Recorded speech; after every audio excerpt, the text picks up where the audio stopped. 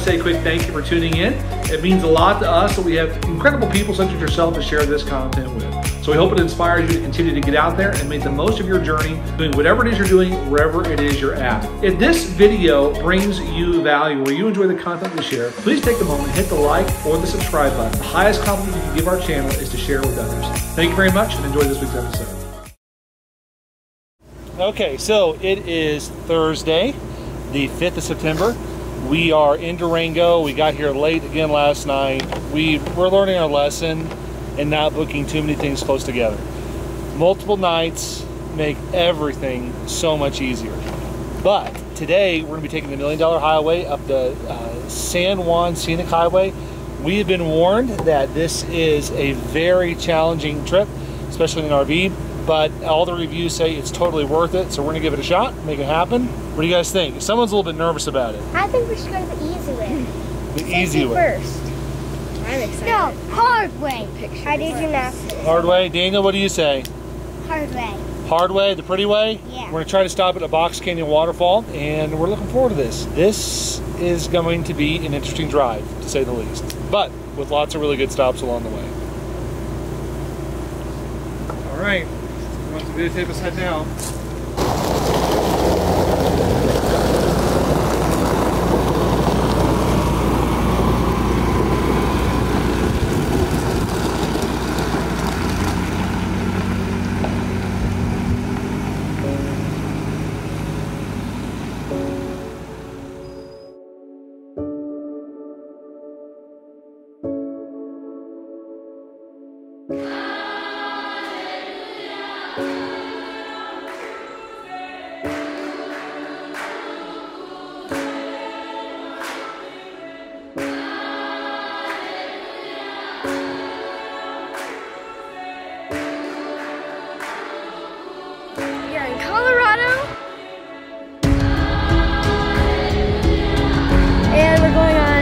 A dangerous road, very dangerous road, and there's like 1,000-foot drop on like the right of us.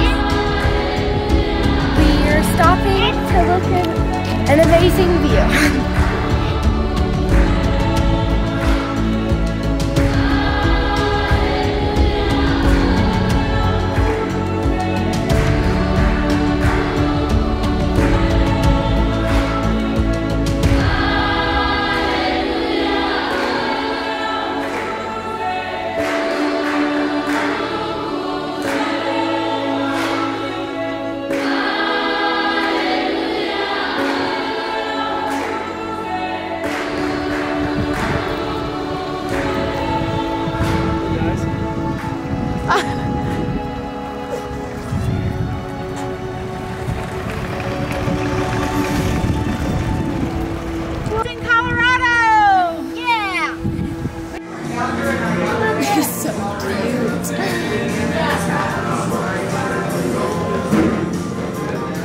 What's he doing, Hallie? Is he waiting on his owner? Hallie. I guess so. So we are at Handlebars in Silverton, Colorado. Silverton is an Old West mining town started in the late 1800s. It's got people like Wyatt Earp used to work here. It's known for mining, for bordellos, which are prostitution houses, and gunslinging. So this little, main drag you see throughout the town was frequented by gunslingers. It literally feels like an old western town where you'd expect to see something like, I don't know, 310 to Yuma, or what was that movie? Oh, Tombstone. It's shot a little bit further south. But the restaurant is amazing. It's got all kinds of different. And when you're in Colorado, in a town like this, you have to do something kind of daring when it comes to the menu. So we ordered up some Rocky Mountain oysters. Never had before. Hallie's really excited to eat these. So we're going to pass them around and see how they go. I did not think a Rocky Mountain oyster would look like this. I thought it was going to be a little bit more round. I don't know why I thought that. But here we go. We'll pass them around. I don't want one. I'm not happy. Let's try it. Come on. I'm okay. Let's do it together. This will be fun. Daniel, sit down and eat that. Okay, here we go. You don't want to dip it? It's not. Here's some. No. I don't think you. Okay. Come on, okay. Be great. Hey, I'll get you something here. Okay. Why? Okay, Jess, your turn, right? I forgot what you get us, Daddy. I'm not eating the whole thing. Daddy, what would you get us? Is it gross? Daddy, what would you get us?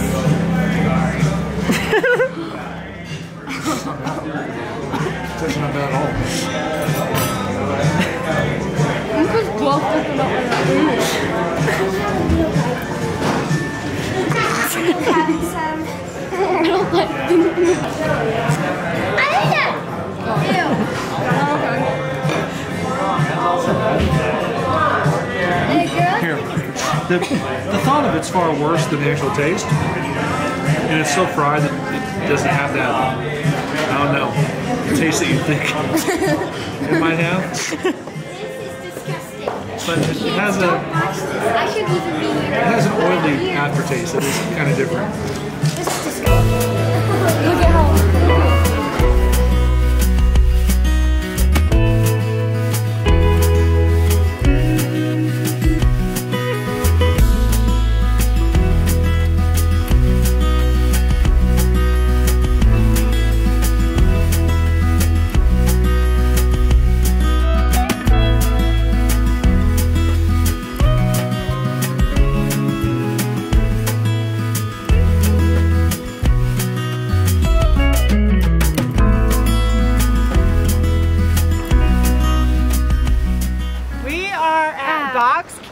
Falls along 550 from Silverton. We're headed to Colorado Springs. It's supposed to be this really, really beautiful waterfall. But we're still at high elevation. It's a little hard for us to breathe.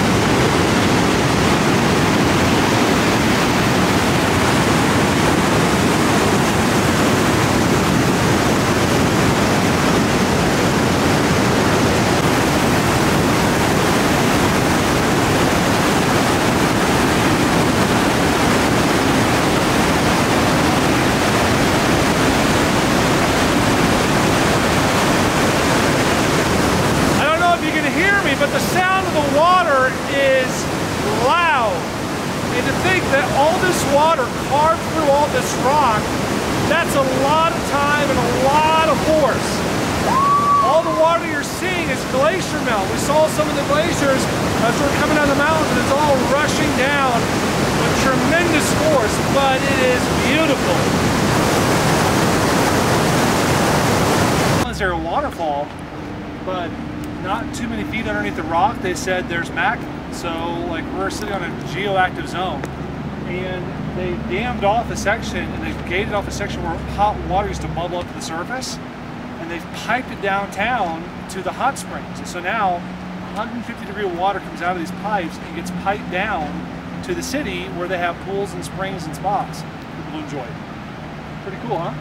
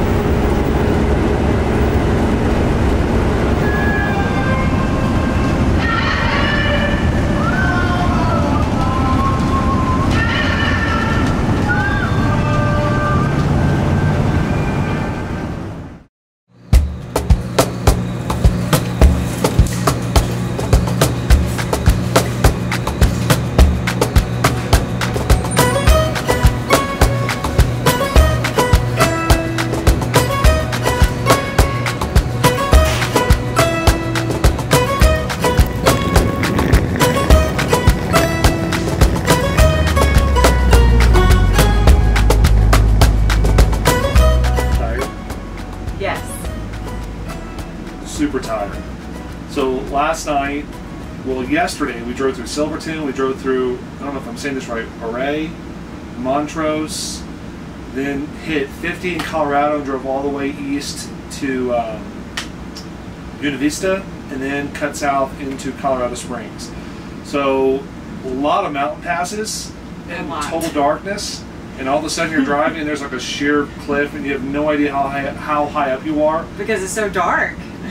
So you're gripping the steering wheel like in a death vice. And I didn't realize how tired I was. I really don't know if it's like the altitude just getting to me or if it's just the strenuous driving that we did yesterday, but we're tired. So. But what was also so scary is like it was so pretty and the moon was shining really bright and it would make the silhouettes of the mountains in front of you. Look, you could see the silhouette of the mountain and you're like, oh, those are some really big mountains. Yeah. And we're headed to them in the dark. So we learned a lot on this trip, and we'll probably do a post just about the things we learned.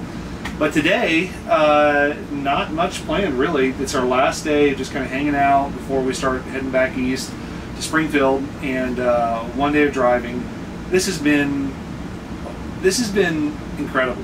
Like you hate to use cheesy words like magical, but I mean that's about what it's been. It's been pretty darn awesome. Yeah.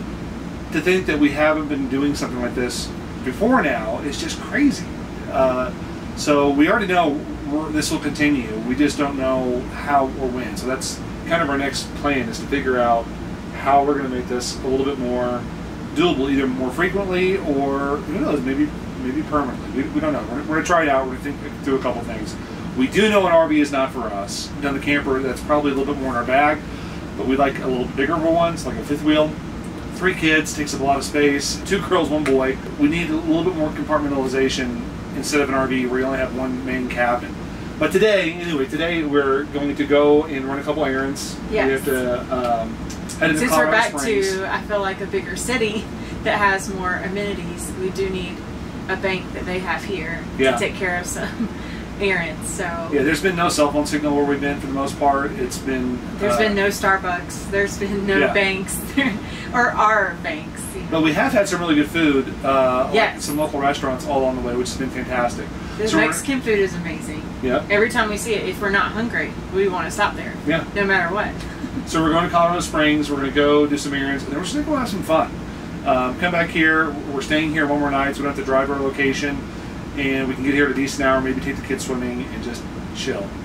So let's go have some fun. Yeah. All right.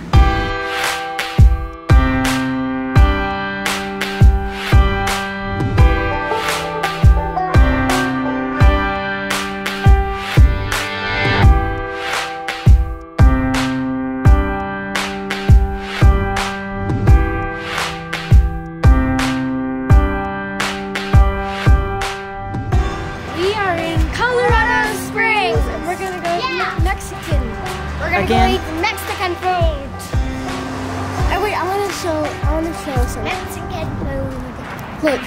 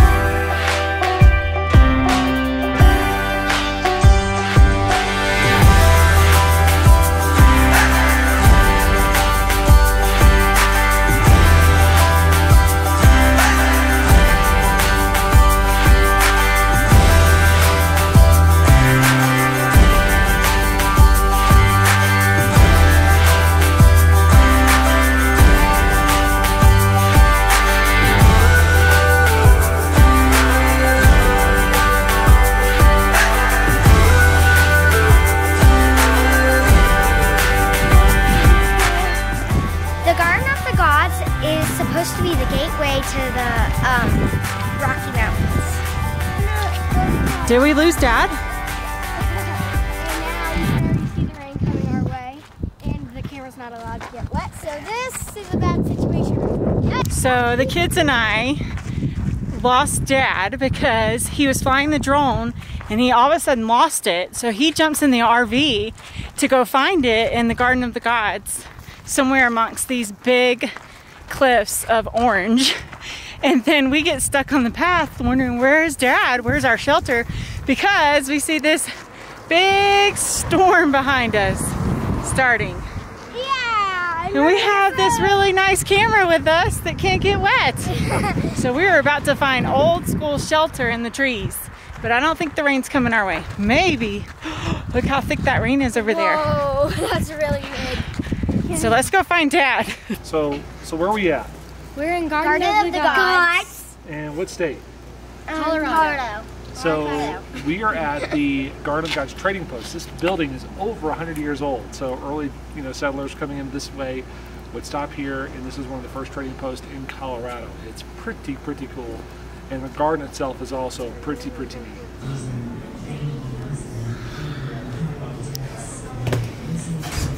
What is going on here? I have no idea. I'm just starting scratching and we got out of here.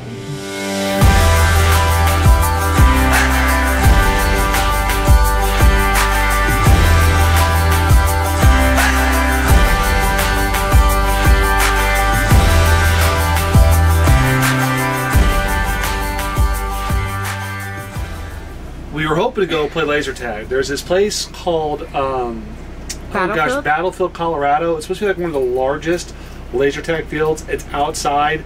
It's not like the traditional laser tag. These are high-tech guns, so they can shoot outside, long distances over a very large field. He was super pumped about it, but unfortunately the weather closed him down and we couldn't get into it. So instead of just going back to the campsite and watching a movie, we said let's just walk around Colorado City. So that's what we're gonna do. Just get out, stretch our legs a little bit more, have some fun, walk into some store shops, see what the food's like, and just have a good time. Yeah. Yeah. I'm excited. What do you want to see? Inside stores and walk outside with you. Just want to walk outside, maybe get some ice cream? Yeah. Yeah. That's one of my favorite.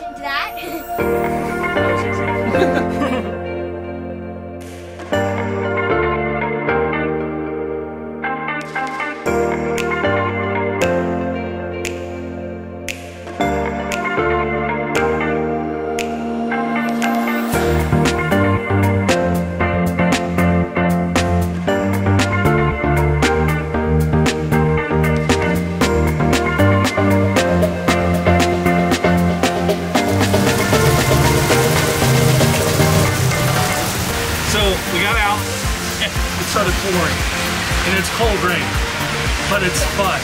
So we got a game plan. We're gonna get some pizza. We've been told that Settlers of Catan is the game to play.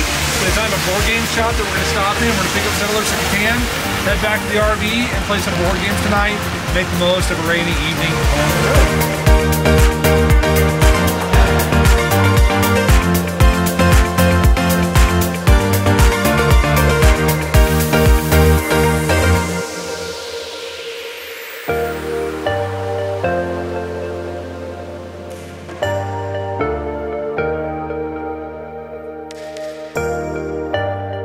We just finished eating pizza, and now we're gonna go get some ice cream at the ice cream lab. Yeah. What's so special about this place? They make it a different way. They make it like, I don't know. Like they use liquid nitrogen.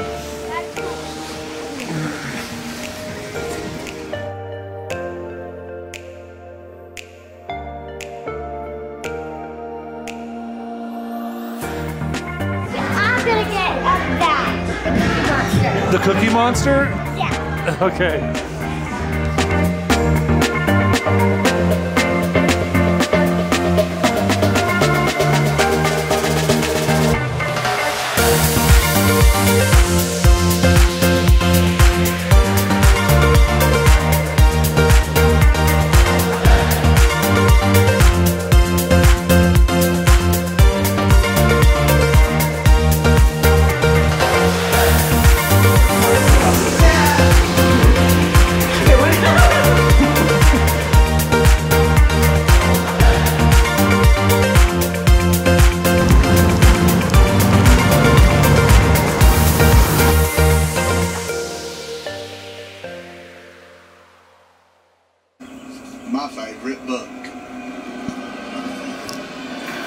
Hi guys. Hey. Becca. There you go. Hallie.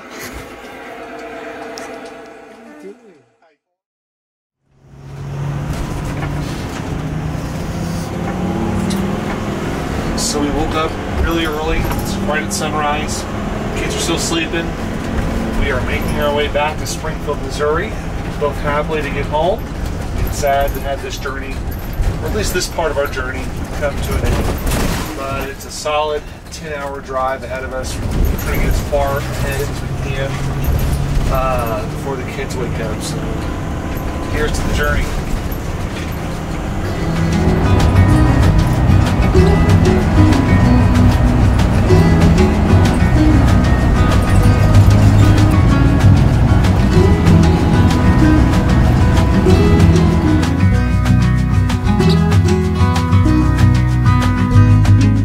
There's certain places when you're traveling, no matter what you're doing, if you pass by this place, you have to stop. Well, Gates Barbecue is that place for us. This is a barbecue legend in the Midwest. It's in Kansas City. It ranks up there with, like, you know, some of the top 10 barbecue places in the country on some people's list. But this place is pretty cool. They have their own unique ordering style, has its own unique smell. They're very well known for their brisket and their ribs. So I don't think some of our kids have had the chance to see this before, and this is gonna be their first opportunity, so let us show you Gates.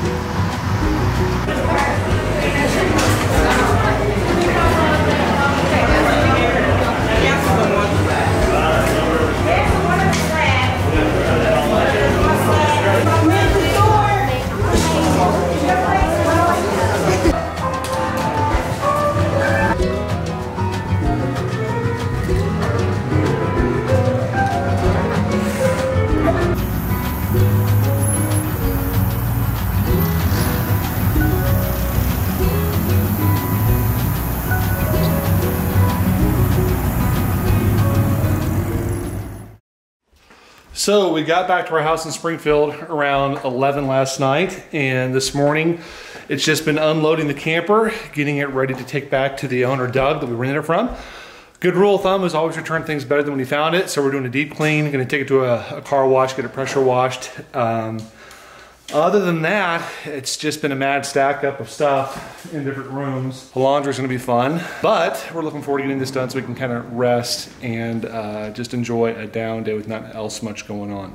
Ivy swooping, which is really okay, swooping and Good job. filming when we got caught. Sleep really good.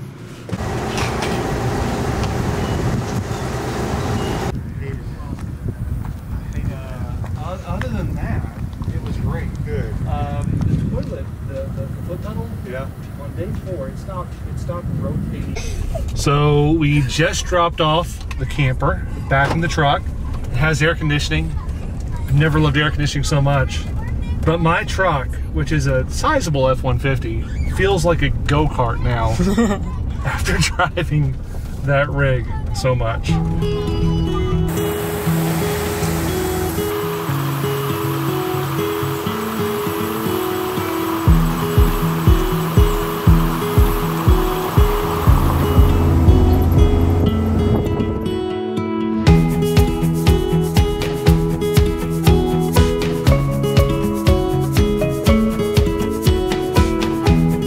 Whoa. Before we finish this thing out and roll the credits, let's take a moment and pause and roll back the tape and reflect for just a moment.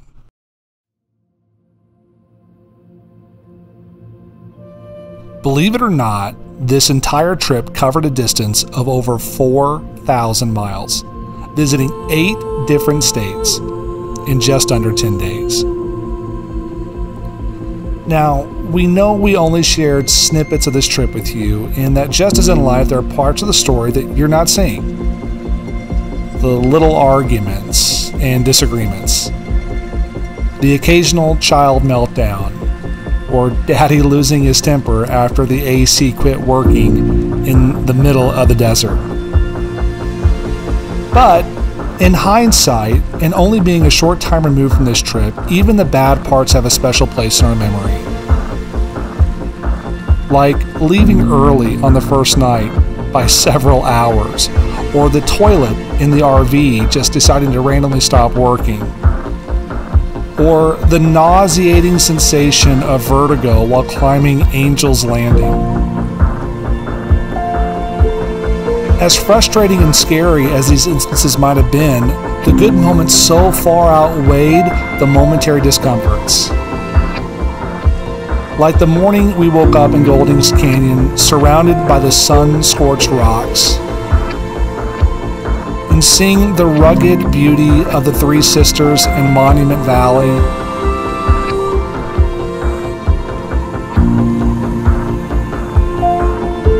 and how could we forget the soothing sound of water and feeling the crystal clear water washing around our ankles in the Narrows?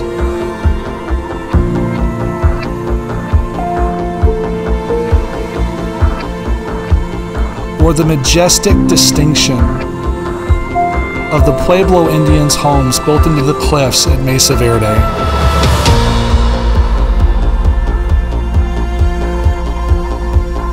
We will never forget how the big mountains made us feel so small, or the sense of pride that came from summiting Angel's Landing, accompanied directly by the sense of humility due to the toll that the height took on me. The magnitude of the beauty we witnessed forced our minds to think of the beauty and majesty of the one who created these things. And as a result, we constantly found ourselves with a silly grin on our faces as we contemplated new awe's and new wonders. But what was possibly the best part of this trip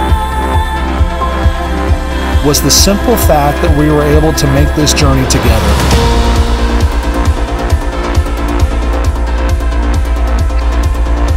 Hearing the frequent sound of the laughter of our children, the dedicated focused time of seeing new things for the first time and learning about what we are seeing, the memories we'll have of the kids rolling down the pink coral sand dunes, or jumping off the rocky banks into the lower emerald pools, or Daniel's constant smiling, dirty face. This was without a doubt the type of vacation that dreams are made of. And whether you love the full-time RV life, or you're just interested in taking an RV out for the first time on a vacation with your family, or you don't even care about RVs, I hope you will heed this admonition. Get out there. Get out there together. Do what you are able to do today to enjoy that extra time with your family, to spend quality time with the people that you love the most. I am not encouraging some reckless abandonment of your responsibilities, but to consider that one of the greatest responsibilities is to enjoy the time with the people that you love and cherish the most. We have all heard the story of those who are at the end of their life and the things they wish they had done differently. No one wishes they had a bigger house or more things. They all wish they had spent more time with the people they love the most. They had taken that family vacation that they had dreamt of and planned of but never executed. They wished they had made up with the closest people to them sooner. This is your permission to do it. Take the trip. Plan the journey. Awaken a new sense of awe and wonder, and take in the beauty of creation and marvel at its creator. So do it. Get out there and enjoy the journey.